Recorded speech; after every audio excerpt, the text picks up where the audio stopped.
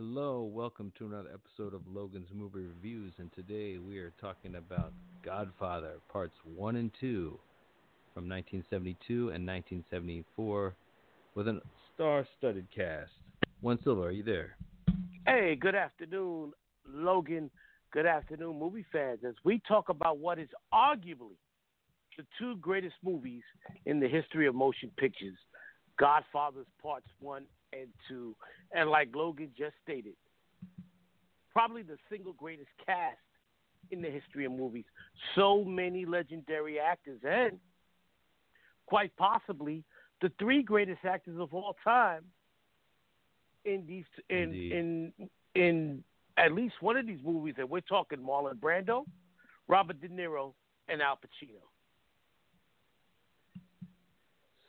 So when you look at these movies, though, together, which one would you say is the better one? Number two. Number two. Because number one is great, and number one is you could make an argument that number one is number one, but what makes me separate two from one to say that two is better than one is that one had a slow build, and then it exploded, while two was explosive from beginning to end. The only thing that was slow building was when they threw in the prequel in the movie of Vito Corleone coming over from Sicily to America as a little boy. That's right. The only slow moving part of two. But if you put two, separate that from it, it's nonstop action from the beginning where you I don't know what was going on, a christening at the beginning of the movie of two. Yeah, where the first communion. Yeah, the first communion. Right, the first communion. And it just, and Al Pacino, as great as Al Pacino was in number one, he's 10 times better in number two. He's just a heartless bastard. And now I want to talk real quick. This isn't going to be our normal review where Logan goes scene by scene. We're going to take the greatest moments of both movies and break it down and talk about why we felt these were the greatest moments, epic moments. But I would say two, but I wouldn't fight you if you say one was better than two. Well, let's just say I want to do it like this. With these movies, since they're all intertwined in times of time, and on part two, you're going back before part one, right? Right, so right. On the wiki for these two movies is basically like a timeline from the beginning, of the history of this family to the end. So what we can do is just like go to each one, and then we can talk about the scene in the movies that are associated with it. These are the most significant events that happen to the family. So it's like, all right, okay, perfect. So like that way we have some kind of structure. Otherwise, we'll just be throwing out scenes and Right, exactly. That's a good that's a good starting point. Right. So we start out here. Let's just talk about the cast, okay? We have the three great actors, and then we have a great supporting roles here. Hyman Roth, I mean, for one, is just like amazing. He's a legendary figure because he's Al Pacino and Robert De Niro's acting coach. Lee Strasberg was the acting coach for all the great method actors. He was the guy that basically built that formula. This was his first acting role. It's like a nuclear physicist professor going to the White House and being in charge of making nuclear bombs. That's what Lee Strasberg was doing, playing Hyman Roth. And he was sensational. Ed got an Oscar nomination in his only theatrical role. Yeah, and he was just wonderful. And it was a big test for him because he had always been the teacher, but he had never really done a huge movie like this, and he knocked it out of the park. Then you have Diane Keaton's performance. Wonderful performance. Like, totally naive, but at the same time not. I mean, she kind of had a dual personality in many ways, I thought. But no, she started the movie, she started in one as very naive, and towards two was no longer naive. She realized, when Godfather 1 first started, Diane Keaton's character, Kate was very naive. Remember, she's sitting with Michael at what was it? A wedding? What was the first movie opening up? With a wedding? What was it that it was opening up? When everybody's coming to meet Vito. I want to sit down with Vito when Michael comes back. That's the wedding. That's the wedding of Carlo and Connie. CNC Music Factory. Michael is explaining to Kate what his father does, and she's like, "Oh, but Michael, politicians don't," because he says Vito is no different. His father's no different than any politician, any senator. And he's oh, but they're not criminals. And he's like, "Okay, who's being naive now, Kate?" But by the end of 2, she has a better understanding because in number 1, she thinks Michael is this angel. By the end of the second one, she sees that he's the devil. We got to mention James Caan, who I think he won an Academy Award for Best Supporting Actor, right? He did not win. He was nominated for Best Supporting Actor, but did not win.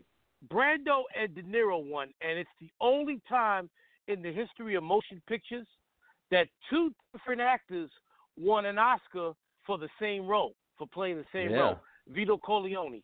De Niro won in 1974. Brando won in 1972. And by the way, Brando didn't even show up to the because he was protesting. Brando was a huge political activist.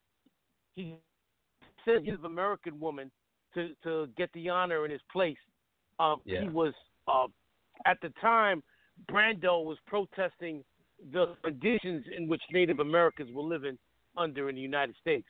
What's interesting about Vito Corleone, his role, was that the studio execs wanted someone totally different. They did not want Marlon Brando, and he had been blacklisted from Hollywood for being such a difficult guy to work with. So he basically got the lowest of all the actors in terms of money for this role. What happened was Francis Ford Coppola wanted Brando. He didn't want what the studio wanted. The studio wanted Charlton They wanted Heston? Bronson. They wanted Bronson or what was the other guy? Was it Charlton Heston, one of the guys that were looked at also for this role?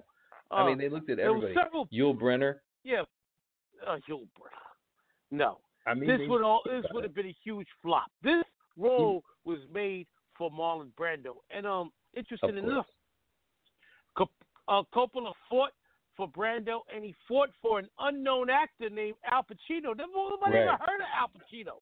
But Coppola before this movie was made, all the other mobster movies was never made with lead Italian-American actors. Brando wasn't an Italian-American. He wasn't, but he looked the part. None of these other guys looked the part. And Pacino was Italian-American. And Coppola said the movie cannot be made without Pacino in a signature role as Michael Corleone. Yeah, and he's a Sicilian, too. Yes, which made it perfect. He was perfect for the role. This role was made for Pacino, and it made his career.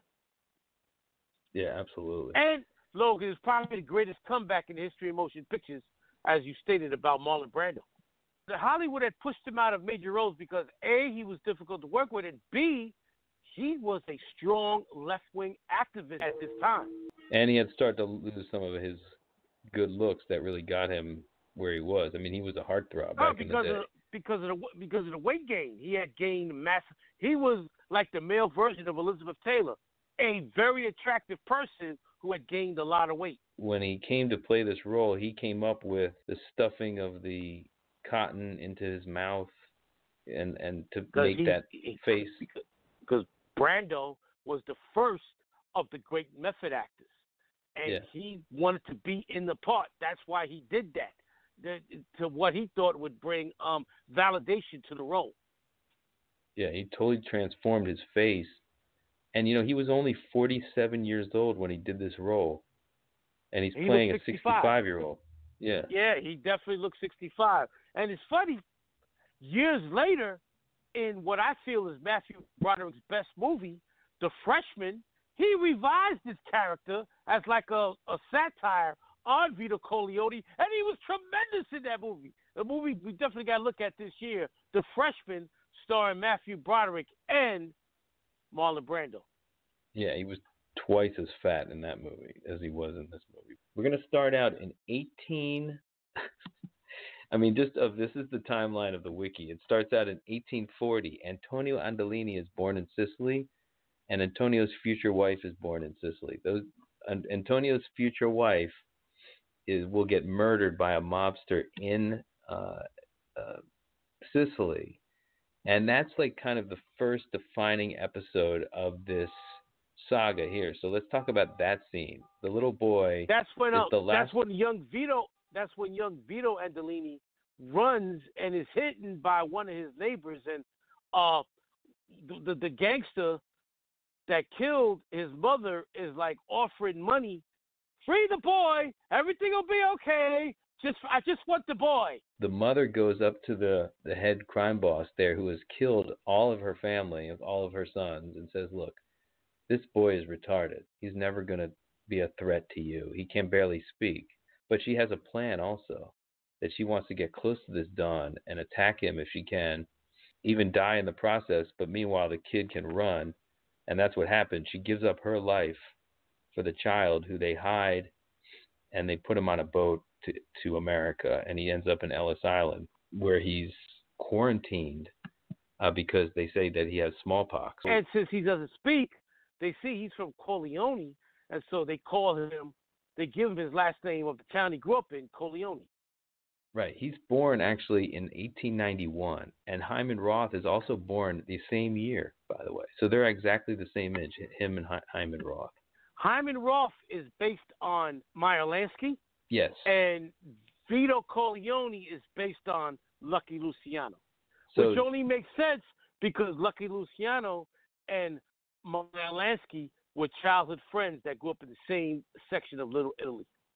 Yeah, and they became big-time mobsters together, yeah. Vito returns in 1922. He returns to Sicily to avenge his mother's and his brother's death by killing Don Ciccio.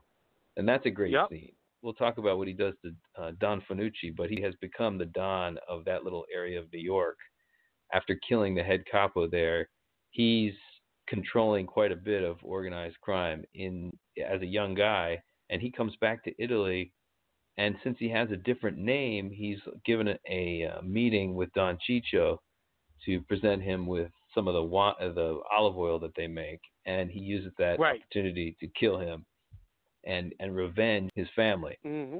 And then you see after that scene, he's almost like becomes the Don of Corleone, because they're all giving him homage on the town square there, like he's some king that's come home. What I found good about the flashback scenes in Godfather II, because they contrasted a lot with the negotiating style of Michael. Michael's negotiating style was very direct and blunt, and almost like he was a dick. And you looked at Vito's negotiating style, he's very nice. Like, he has to talk to the landlord. Yeah. Yes. Which Brando continued in well, we didn't know, but you see the reason why this was perfect. De Niro studied Brando's performance in Godfather I and said, all right, I'm going to play a younger version, and I'm going to take those same character traits and put them in my role. And he knocked it out the fucking park. You look at De Niro, and then you look at Brando, and you would swear that that's the same guy playing the same role. I know. And it's interesting because he's very, in both instances, as an old man and as a young man, he's very accommodating, very nice. And he never really gets really angry in public. He never lets anybody see him lose his temper at all. Meanwhile, you have Michael Corleone. The only time is when he screams at Johnny Fontaine and smacks him. Right. Well, he's making fun of him. You can act like a man. Act like a man.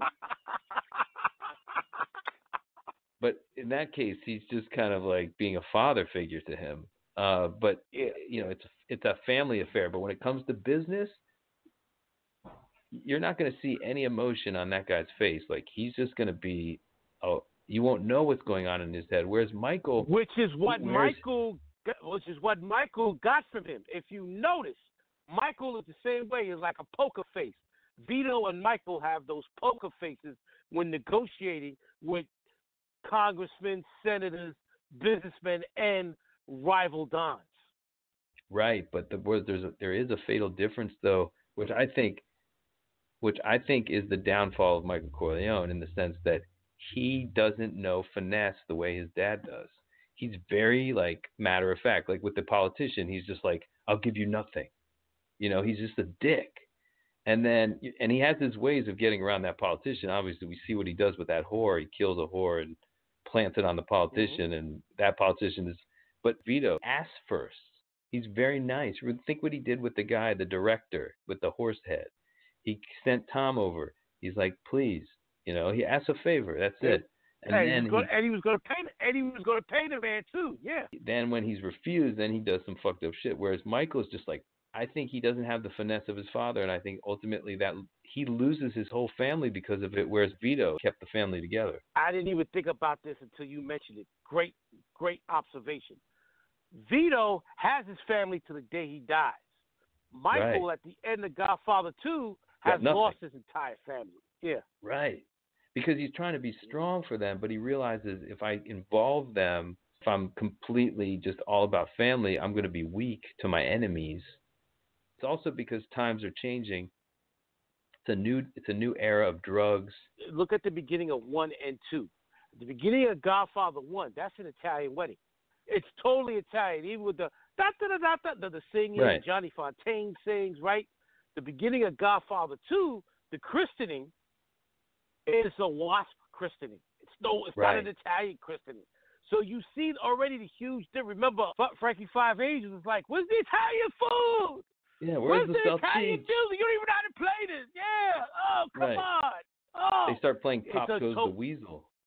Yeah. Right? He's like a total yes instead of, and he's like, "Where's the Italian food?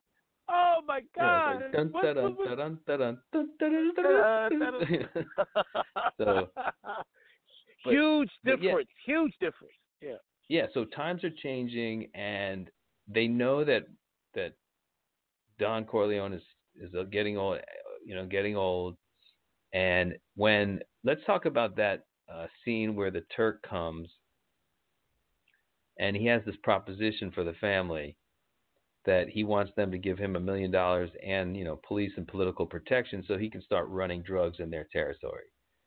And yes, and I think what gets Vito Corleone killed is Sonny, because Sonny pipes up during that meeting because it looks like he wants to go for the deal, and he tells him to shut up, and he's like, he got greedy, and Vito told him to shut up, and Vito told him never. In public, never talk against the family. Never go against the family. Right, and we see the consequence of that because the Turk understands from that there's dissension in the family about this particular, and then you see behind the scenes that Tom and Sonny, they both say, "Look, this is a good deal. Like we need to do this. If we don't do this, then the other families are going to do it, and they're going to muscle us the fuck out of here." Vito makes a great point. Vito's like, if I start running drugs, do you think I'm going to have the political protection that I still have? The political power that I still have? No. Vito does not want to do this because he knows the consequences and he knows the dangers of the drugs. But I understand Sonny and Tom's point of view. They're looking at it basically financial, looking at it at the financial windfall, while Vito's got all the money he needs. But what's more important to Vito is the political protection, and he's also thinking long term. He wants Michael to become a senator, a congressman, a lawyer. And if he gets into the drug business, that is going to negate any type of progress for Michael.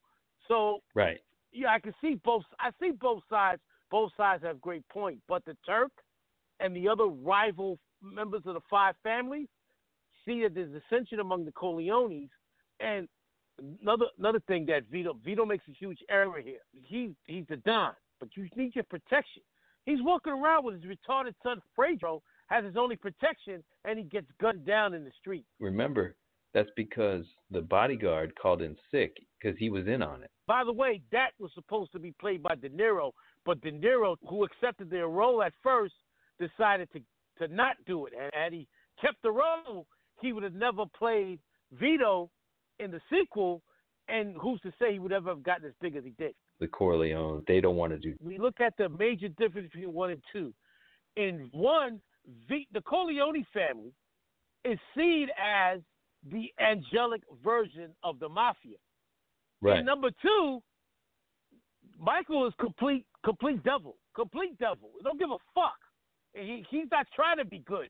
He's trying to make as much money as possible and step on as many people, including family, to get to that money. From the end of the first movie, he had just murdered 4 different mob bosses. But the reason that he did it was not being evil. He did that to avenge his father's death.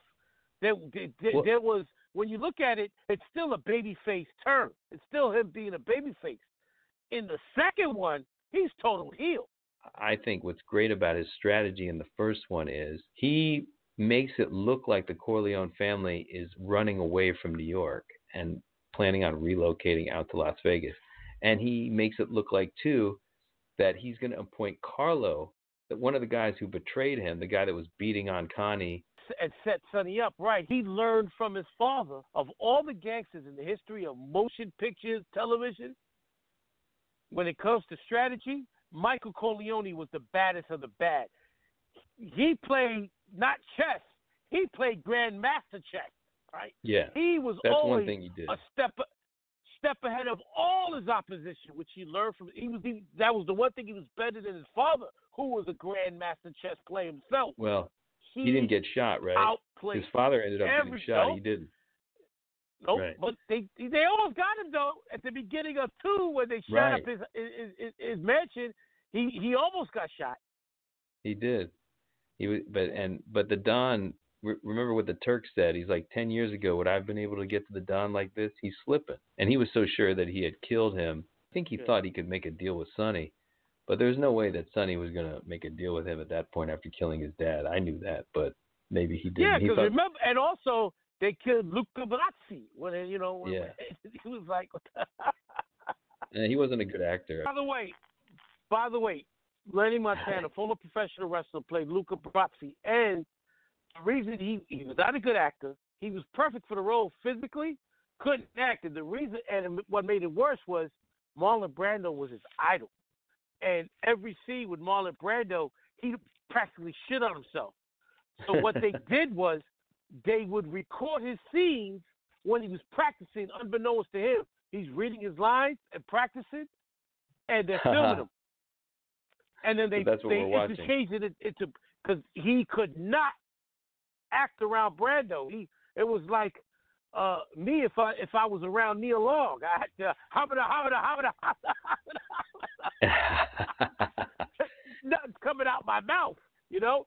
And so and by the way, Billy Jack Haynes, the former professional wrestler, claims that he thinks Lenny Montana is his real father. But that's a story for another day. Continue. They don't look alike. But, nothing at all. Go ahead. But yeah, so the Turk is offering up this pretty lucrative contract, 30% of his take. He just needs $1 million in protection. And so when his father doesn't want to do it, they try to kill him. And then we have this is the violent period where Sonny takes over. Now let's talk about that period. Sonny is just like probably the worst Don of all time. He just wants to have a war. Because he's a hothead. Sonny is a hothead. He's nothing like his father. He's a hothead. I remember when Scarface came out and my parents went to see it. And then I went to see it, and we were talking about the movie. And my mother compared Tony Montana to Sonny Corleone. He's like, it's funny how Al Pacino was cold and calculated in the Godfather movies, but in Scarface, he's more like Sonny Corleone, a hothead. And you see what happened. Sonny would never have lasted long as Don. And Vito even said that later on when he had that conversation with Michael when they did the change from Vito to Michael as the Don of the Corleone family.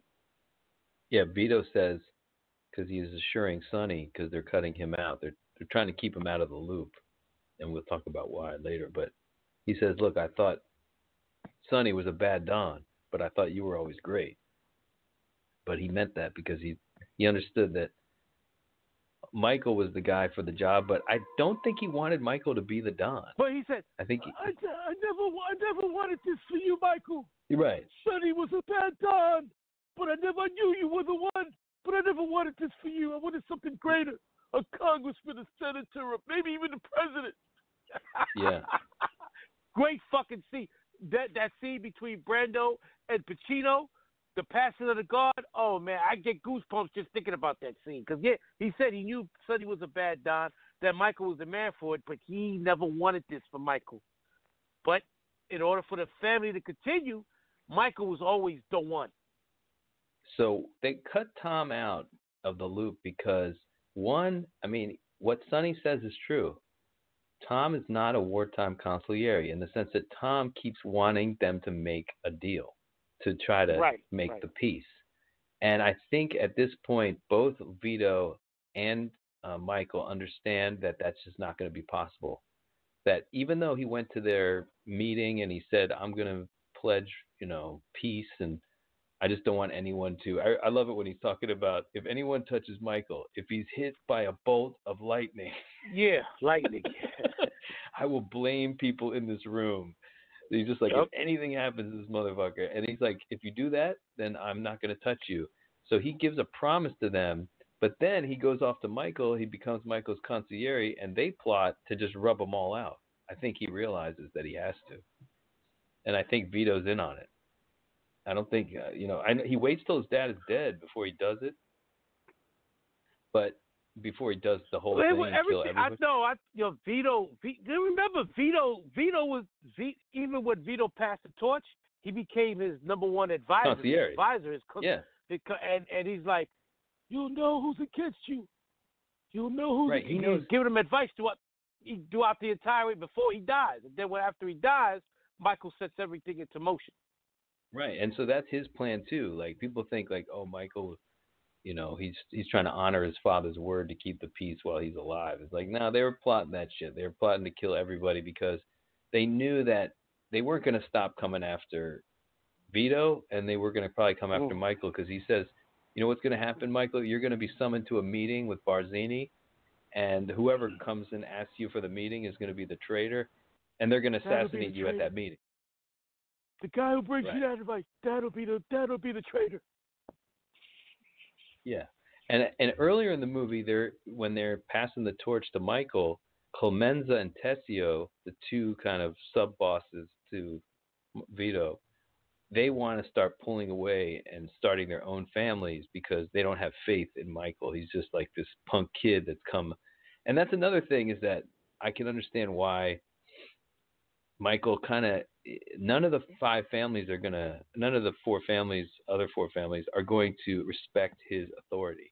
It's like they're going to try to off him soon. They think he's inexperienced and they think they can outmaneuver him. I think that's another reason. Real quick, if you remember in Godfather II, when they go to the flashbacks, Tessio and Clemenza started the Corleone family with Vito.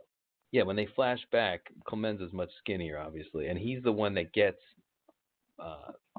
Vito into the business by giving him a bunch of guns and just asking him to hide the guns. That's Clemenza. Bruno Kirby as Clemenza. Right. And at first, he's just this lowly guy who works in a shop, and he's not involved in crime at all. But then when he starts to see Don Fanucci, the gang leader of that area, who actually is full of shit. Who took his job away. Took his job out the butcher's, gave his job away to one of his men. Yeah, but he realizes in a cut scene, by the way, you can Google this or see it on YouTube, there's a cut scene where Don Fanucci gets beat up by a bunch of kids. And that's where he sees that this dude is a paper tiger, that all his little threats to people where he walks around and shakes them down, he has nothing behind it. He really doesn't have a crew. He's full of shit. He just wears a suit and muscles people and tells them that they have to. I mean, he'll beat them up as a bully, but he doesn't have people. He's not like running a gang. So he realizes this dude is so full of shit. All he has to do is kill him, and the neighborhood will be fine. In charge. Right. And when he's in charge, he's much more systematic about it, and he's much nicer. He just commands respect. He doesn't sit there and shake people down the way Fanucci does. Right. Right. And that builds like a huge empire over the course of time, because he realizes that it's better to be nice to people first, and then they actually fear you more. You saw that landlord. He never said a cross word to him. He never threatened him, and that guy was more scared of him than anyone was even scared. Because they know of his reputation. He killed the evil Don. Don't cross They can't this believe motherfucker. it. Yeah, exactly. And the way he does it is awesome. He follows him on the top of a building. Great He keeps scene. going on. Great scene. Oh, he sets him up beautifully, and then he goes back to the parade like nothing happened. I know. And with his own hand, he blows the guy in the head after he shoots him a couple times already, just to make sure he's dead. And then he goes and picks up his baby, and like nothing happened. The guy is cool. He's not even shaking. It's like any normal person would have been a mess, shaking like a leaf. That kid. Would have been torn up all over the place. Yep. Yeah. So this dude's just a cool customer. And I think it's contrasted in many ways with Michael. You're right. Michael does have that coldness, and it's interesting. Yep. Right at the intermission, if you watch on the DVD they have an intermission for Godfather II because it's long. Right after that, everything is encased in ice. If you notice it's like it's snowing. The little car that they bought the kid is just stuck in the ice, and the whole rest of the movie from the second half is just like completely frozen, and it symbolizes what's been happening in the Corleone families. Like it's become completely frosty, like everybody's just cold. Yes, and no one colder than Michael. Yeah, and he's just taking care of business because he realizes that Hyman Roth is trying to rub him out. He's trying to get him to close a deal, and then the minute the deal is closed, they're going to kill him. So, and I guess he's the last guy that he has to kill to establish his dominance as the Don. I mean, it starts off in Godfather I where he kills all these family members. Now, talk about Mo Green, because Mo Green is an interesting figure because I think he also had a historical. He's based on Bugsy Siegel. He's based on Bugsy Siegel, who created the casinos in Las Vegas. He created Las Vegas, period. Before he went to Vegas, Vegas was just a desert town. Las Vegas was a desert town. He came up with the idea of building casinos, and like Hyman Roth said, and there's not even a statue in Las Vegas to commemorate this. Mo Green was a hothead, and he was smacking Frazier around, and so Michael Corleone goes to Vegas and tells Mo Green, I want to buy you out. What's your price? He's like, you buy me out. I buy you out. You guineas really make me laugh. But what I liked about this scene too was he comes in to Las Vegas and his brother has this big party, with all these hookers and shit, and planned. And his brother's such a fucking party. He's like constantly drunk most of the movie. This guy who died young, right? I mean, he got cancer and died like before 1980, I think. And every movie he was in was an Oscar-nominated Best Picture. No one's ever done that. 5 movies, 5 Oscar Best Picture nominations. He was in Godfather I, II, Dog Day Afternoon. I forgot what the fourth one was. And the last one was The Deer Hunter. All nominated for Best Picture. Right. So let's talk about these two scenes in tandem. I mean, one is from 2 and one is, and he's hearkening back to 1 because Michael asks Hyman Roth who gave the order to kill Pentangeli. Someone actually tries to kill Pentangeli in a scene, which is a very confusing. Do you know who that actor was? Do you know who that actor was? Yes, but I forgot his name. But I've seen him before. He plays mobsters. No, I'm not talking about Frank Pantaleigi, the guy who tried to kill him. Right, yeah, that guy. He plays mobsters. He's played a mobster, right? Oh, the guy who tried to kill Frankie Five Angels was the recently departed Danny Aiello. Right. Yeah. But he's played a mobster, which we talked about. Yeah, we talked about him twice Do the Right Thing as Sal, and of course the evil cop in Harlem Nights. And he's played gangsters in many other movies. Recently passed away.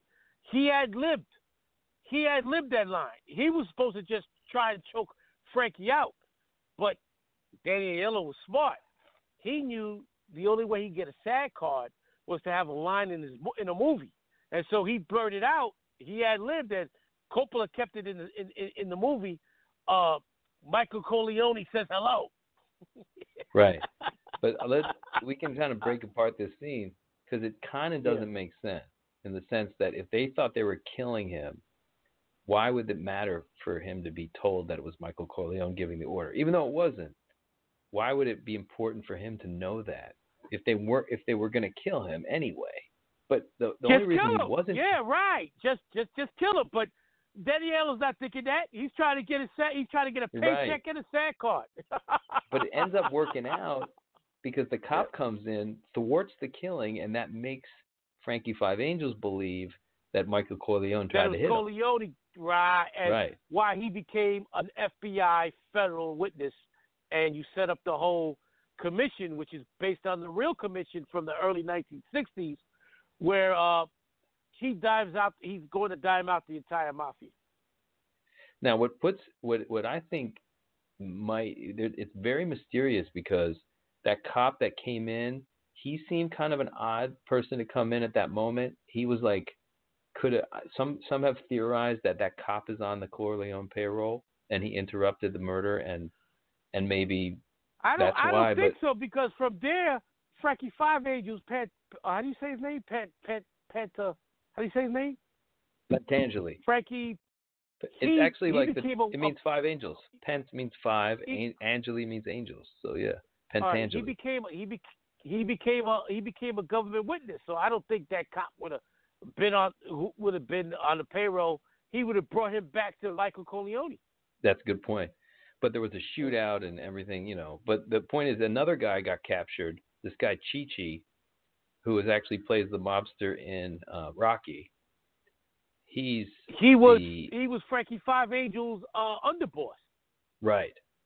So they both get captured and they both. And he was great at Rocky 1 and 2. He don't get the credit he deserved. He was great at Rocky 1 and 2, man. That dude was awesome. A beast.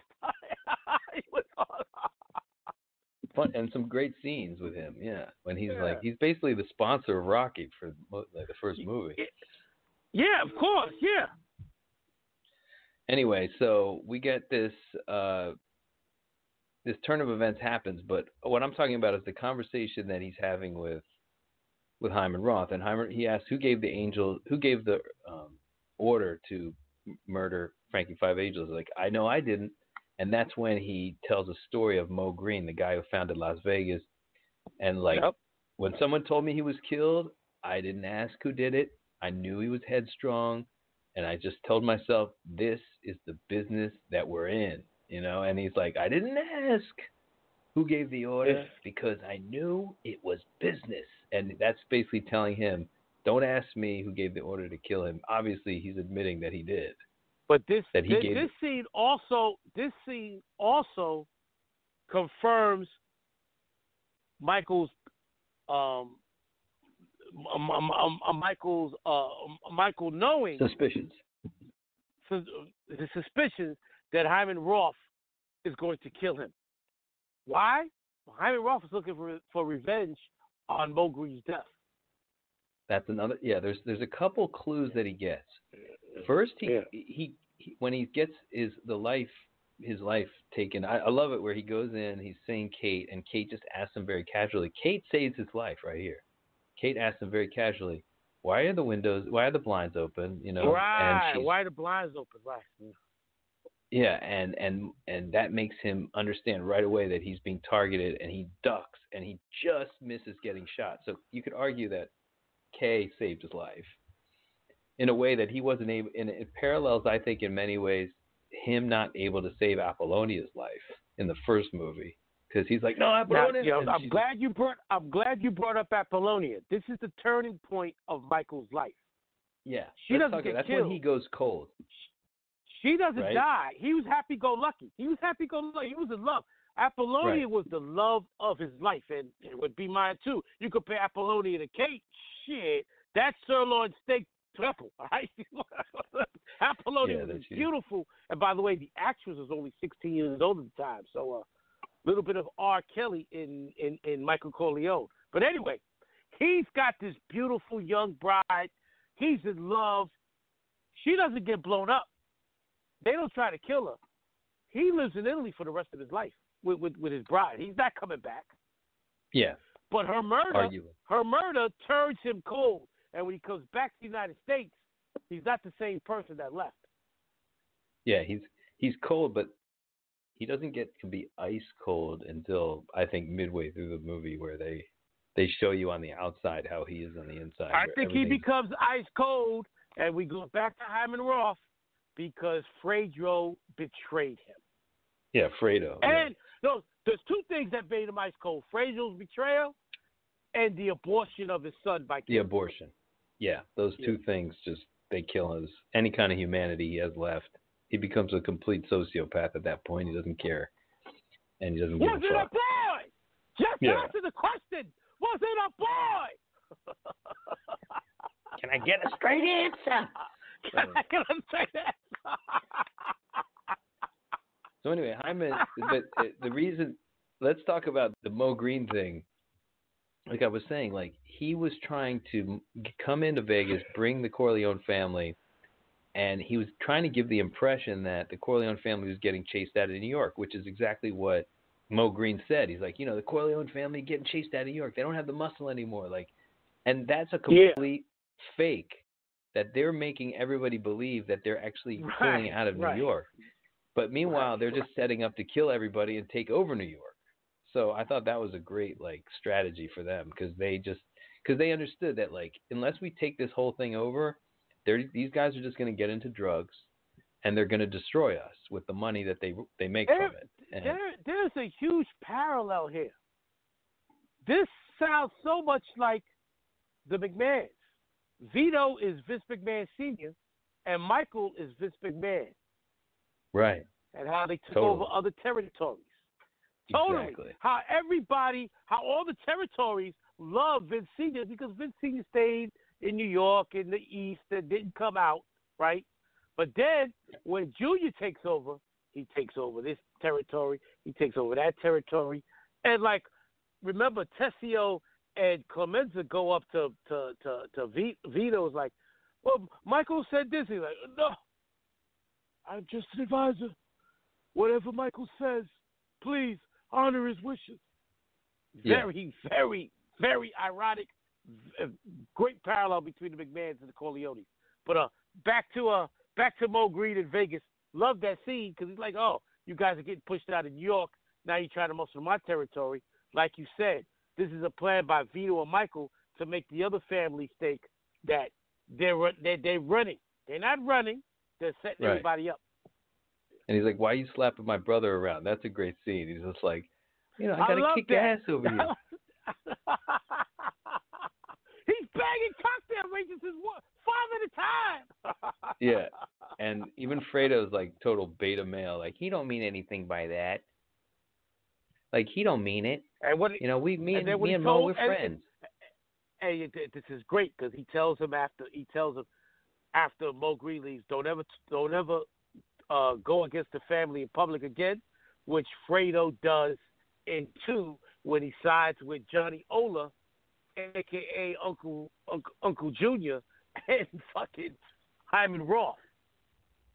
When he makes I love it when he says to him, he's like, you can't talk to a guy like Mo Green like that. Mo Green like and he's that. And he's like, dude, don't worry about it. We're going to, my brother, just don't talk against the family anyway. I'm going to buy this guy out. And he says, how are you going to get him to agree to it? And he's just like, I'll make him an offer he can't refuse. And that's kind of either he does it or we fucking kill him. That's basically what that means. And we've seen that throughout. We saw it with Johnny Fontaine, that the first instance of this, well, actually the first. And who was Johnny Fontaine? Who was Johnny Fontaine based on? Frank Sinatra. Right. And the actor that played Johnny Fontaine, I forgot his name, was blackballed from Hollywood after playing this role. because Frank Sinatra did not like the fact that they made him look like a wuss crying and everything. Sinatra was like, that didn't happen. Dude was blackballed for the rest of his fucking career. He was a horrible actor anyway. I mean, I think he was a good singer. He did okay. I mean, it's just like. Yeah, but he was no fucking heartthrob. They could have got somebody else to play this motherfucker. This guy wasn't this great looking dude. Frank Sinatra was a good looking dude. This guy was like the fucking grocery store guy. Now, do you know what was the movie that he was going to get that he needed to get? Yes, there was an army movie. What the fuck was the name of that movie? From Here to Eternity. Right. And he was which was Sinatra he got the Oscar. Got an Oscar nomination. He got an Oscar nomination. Right, and I think he won. I'm not sure if he won. I know he was nominated. At that point in time, Sinatra's music career was dead, and his career was basically Brando's before Godfather I. From Here to Eternity resurrected his career as both a singer, and he was a major actor for several years after that. Terrible actor. Oh yeah, it's fucking Ocean's 11. He was just horrible at that. Yeah, he won. He did win a Grammy Award, or no, he won Academy Award winning for Best Supporting Actor in 1954. So that must be for From Here to Eternity. From Here to Eternity. Yeah. Right. And what was so funny about the reason why he wasn't getting the part was because he cock-blocked some director. That's it. Right? It was just because he took some director's girlfriend and fucked her. There was a director. The director was there was a major Hollywood producer, not director, which this guy was based on, who was banging this chick, and she left him for Johnny Fontaine, and so he's like, oh, he killed her. He killed her. He'll never work in this town again. He fucked her and used her up and probably turned her into a basket case, pining for him. And meanwhile, this guy was just like, and not to say I'm not a hard man.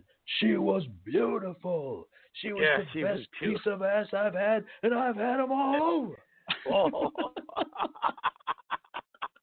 I love that shit. That's so funny. And I've had them all over the world.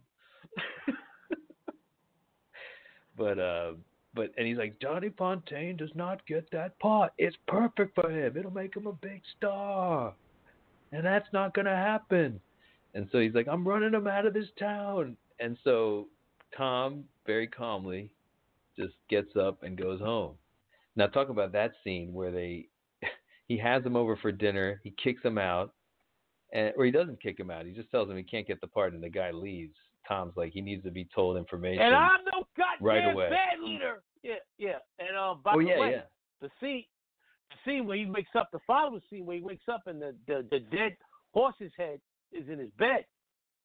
The actor that played him did not know that was going to happen, and that was true, pure fear, a scream of hell. He was shook in real.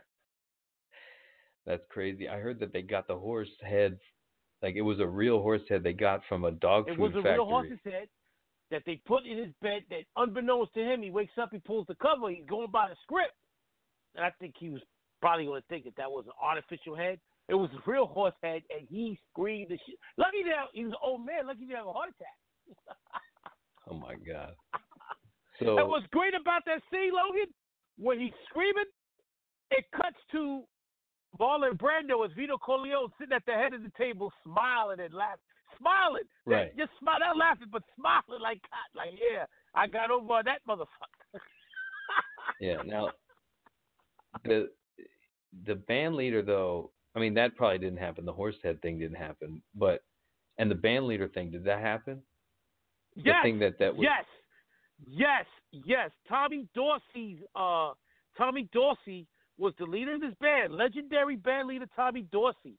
And Willie Moretti, who was Frank Sinatra's underboss, his godfather, stuck a gun in Dorsey's mouth and said to release, because Sinatra was the hottest star in music, and Dorsey was just stealing money from him. Like, nah, you're not getting out the contract. You my dude. You my man. You my slave. He went to Willie Moretti, who was underboss with the Genovese family. The Vito, Vito Genovese, Vito Corleone, all right? Went, and so Moretti went to Dorsey's house, stuck a gun in his mouth, and said, well, we could do this the hard way or the easy way. If you want to keep him, you're going to be dead right here. You release him, I'll take the gun out your mouth. And that was a true story. Okay, so that's not Sinatra. But it's no Sinatra. Sinatra's not putting the. It was Willie Moretti on behalf of Sinatra who put the gun in Frank Dorsey's mouth. Damn, man. So Sinatra, though, I heard later on, though, when this movie was coming out, he wanted to play the Don. So that's weird. But he's not like well served in this. It doesn't look too good, but it is what it is, as they say in The Irishman. So when we have this, they move. They do this whole thing where they act like Carlo's going to be his right hand man in Vegas because he was born there, and they talk about how Tom's out and he's the consigliere, and they kind of make this idea that they're kind of turntailing running, and they end up just while they're having I think it's the Godfather. He's becoming the Godfather to Connie's baby. He's rubbing out all the mob bosses, and we see each one by one. Yep. Now, when do you think is the moment? Why do you think the father, Vito, understands that Barzini is the one controlling the strings and not Tattaglia? As if that makes any difference to us, the audience. I never understood what doesn't make any difference to us because they both got to die. So it doesn't make any difference to us. Yeah. I know. It's just funny. Like he knows which one is pulling the strings, and that's interesting. The image of the Godfather you always see is this puppet string thing, and the question always is amongst these power players, because it's completely, there's no law governing anything. It's like, who's pulling the strings in this situation? It was always Vito Corleone, really. He was the guy, the puppeteer to all these other mob bosses, and they were starting to yank on their strings, essentially, and this is what the turbulence that we're seeing is. It's like they're starting to want to do drugs, they want to break off. Even Tessio and Clemenza are trying to break off, and they're starting to resist his grip. And that's when, and he's like, it's causing this problem, and then when he gets shot, it causes even more problems. But this is the idea. So Michael Corleone's just like, nah, I'm the puppeteer, and it's like, if you don't want to be under me, then I'm just going to cut your string, and you're going to be gone. And that's what he does, and that's what, and he takes care of everybody to the point where he's completely transformed. From the beginning of the movie, he's this, very bright-eyed soldier coming back from the war, and he's a hero. By the end of the movie, he's got this hat with the curled up sides. He's wearing suits. He looks like a completely different guy. Oh, hey, before you continue, this is hilarious. Right? Listen to this. He comes back from Italy, right? And he hasn't seen his ex-fiancée in 5 years, right? She's a teacher, right? I think she's out in Maine on a field trip with her students. He drives up to her. He comes out the car dressed like motherfucking Al Capone circa 1945 with the totally. Suit hat, with the hat as big as a soup bowl. And he tells her, I want you to marry me. I want you to leave this life. Come with me, Kate. She said, but Michael, you didn't speak to me in 5 years. I thought you was in. Oh, Kate, I love you. Let's start a family. Let's go.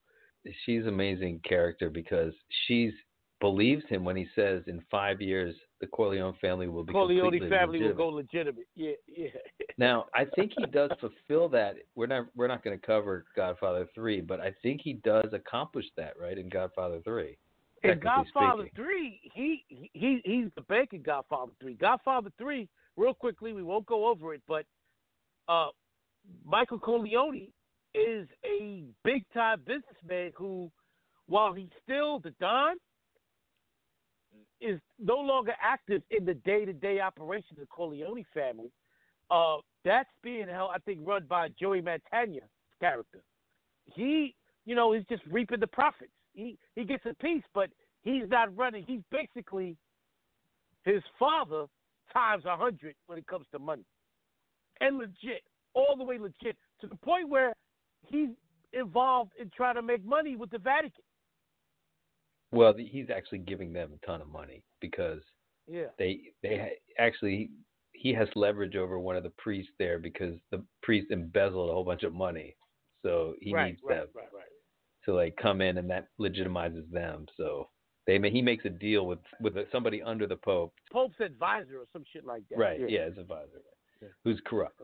But the point is that he almost, maybe he never even makes it then too. He's still trying to become legitimate in that, and he's not quite 100% out. Because that's that famous line in that movie is like every time I get out, they pull me right back in. Yeah. Right. That's like the most famous line from that movie. So you have him always thinking that maybe even to himself that he's going to get out of the life and make the Corleone family legitimate, but he never really does. And then he is promising this to Kate, and she reminds him in the later movie, she's like, didn't you say in 5 years that it's going to be completely legitimate? And he's like, that was like 10 years ago. I don't know how many years is like they've passed that deadline. Do you? According to your timeline, Vito dies in 1956 at 65, right?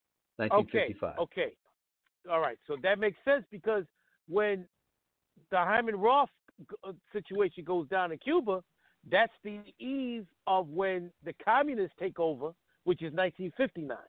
Remember what he tells Tom Hagen where they plot to kill Hyman Roth? He says if history teaches us anything, it's that anyone can be killed. But he's definitely referencing this, but at this point, nobody's been killed in that fashion, so I don't know why he would know that. But anyway. And the murder of Hyman Roth is basically a ripoff of how Lee Harvey Oswald was killed. Yeah, totally, and the staging and everything. It's amazing. Everything. Let's talk about the situation that's going on in Godfather II, is that Hyman Roth is trying to muscle him out of the business after taking a deal with him. They have this big deal in Cuba. And I thought it was interesting, right when he's in Cuba, Michael Corleone sees a rebel.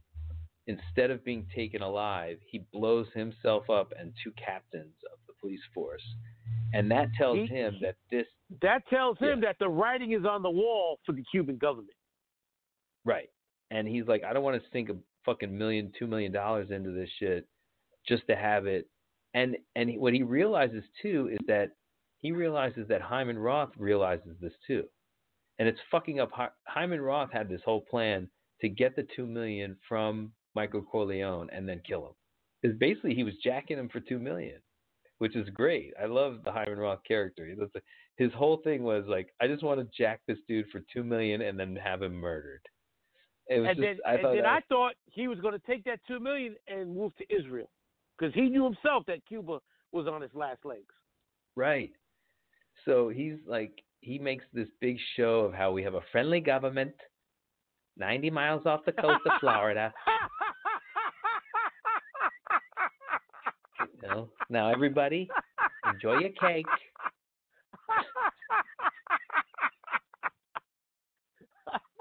It's a pretty good impression, right? But Michael, we're bigger than U.S. Steel.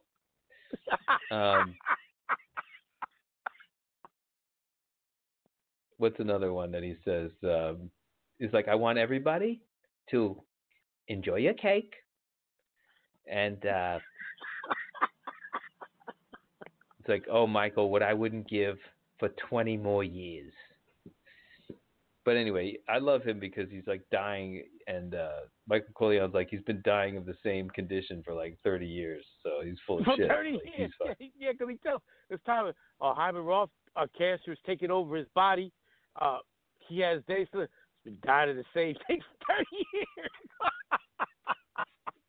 So Michael Corleone has Fredo, helping him out in this friendly government in Cuba.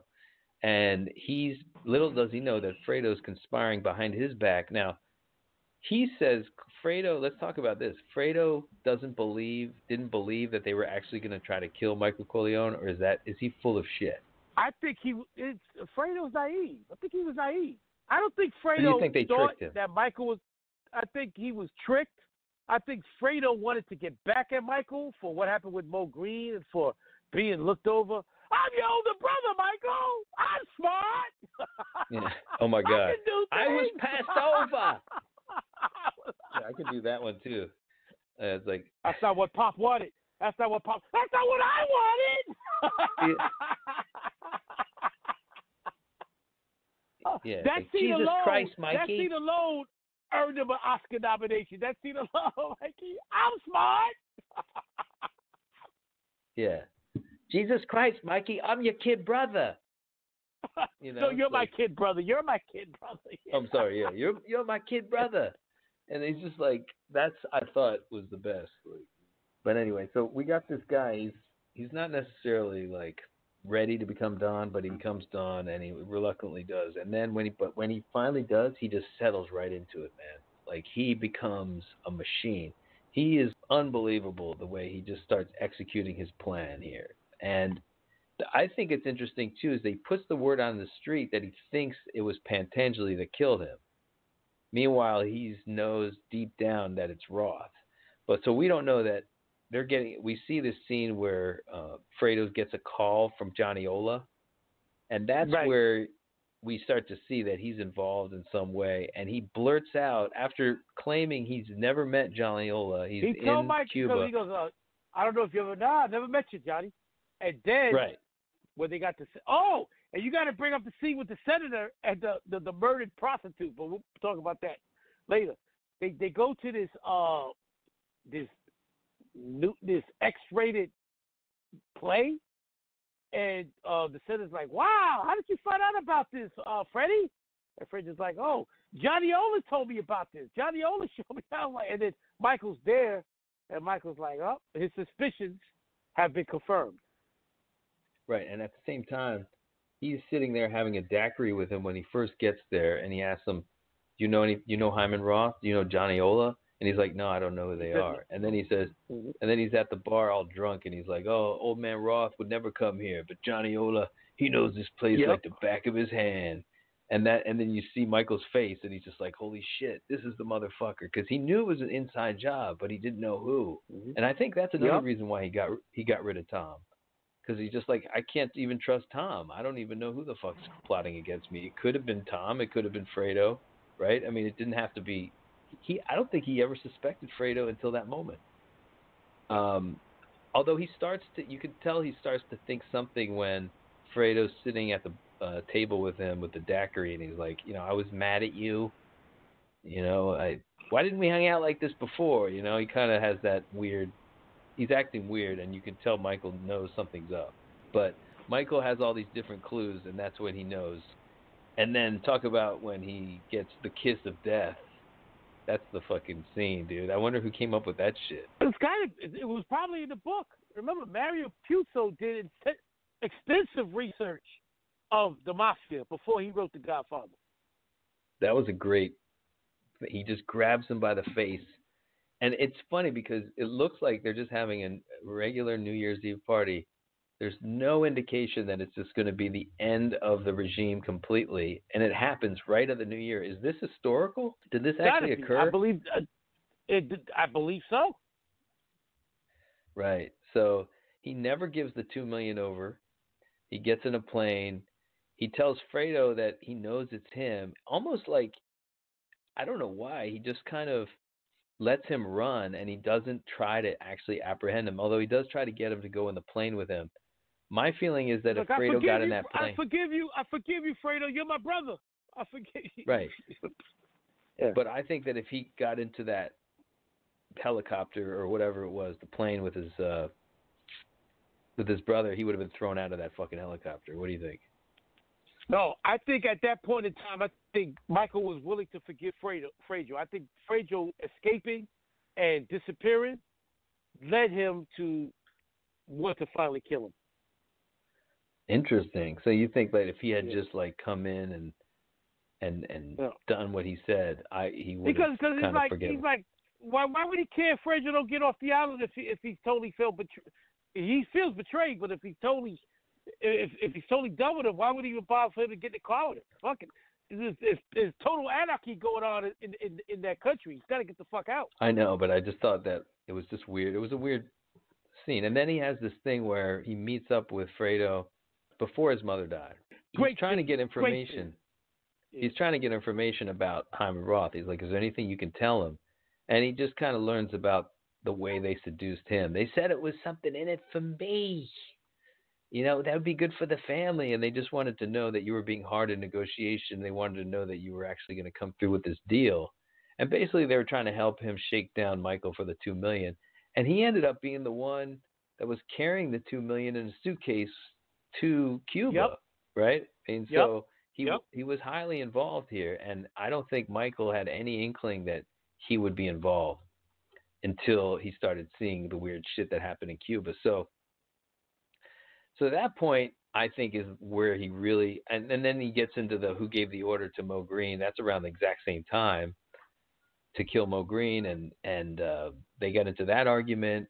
And even when he mentions the rebels, he says it in front of all the investors. He totally fucks up Hyman Roth in that moment. Like he blows up the whole deal because he's like, I saw something. I saw this guy, this rebel, and he was, he'd rather kill himself and two others than live. Like, these guys are going to win. So this deal is stupid. And everybody, and then he gets mad at him at the side. He's like, I wouldn't want them to think that you held up the money because of the rebels. It's like, well, they kill Johnny Ola and they try to go after Hyman Roth, but the bodyguard ends up getting killed instead. And then Michael comes home and Kate is there and she's lost the baby. And they think it was a miscarriage. And that's the story. And he blames it on being he goes to his mother and he's like, Mom, did Dad ever fear that in being strong for the family, you'd end up losing the family? And I felt like this conversation reminded me of like the taxi driver and when he's talking to the wizard, because it's like kind of goes over her head. She's just like, your family's always your family. You can never get away from that. And he's just like, yeah, but maybe you could lose the family just from being strong. And he's talking about Fredo. He's talking about what he did to Connie by killing her husband. He's talking about all kinds of like just the coldness that he's had to exhibit his family, even Tom. And now he can't trust anyone because his own brother plotted against him.